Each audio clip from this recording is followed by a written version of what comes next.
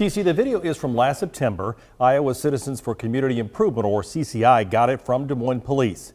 Take a look. It shows Des Moines police officer Joshua Button walking up to a man at 6th and University in Des Moines. CCI says he is Lentron Woods and that he suffers from a mental illness.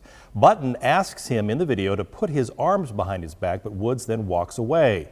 The officer eventually catches up with him, flips him over on his back, and then appears to punch him several times. Now, CCI says it shows police brutality, and they say it's another reason the city should investigate police and that Police Chief Dana Wingert should resign.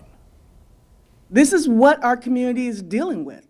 And until we can get some leadership in there that can clean house and do the job they need to do, this will continue because right now there's no accountability. And you can't keep squashing it and thinking it's going to go away because we're not going away.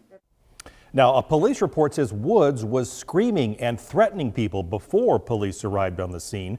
Court records show Woods pleaded guilty to assault. And we reached out to Des Moines Police. They say they have had more than 100 calls dealing with Woods in the past few years. And we hope to hear more from Des Moines Police later today. TC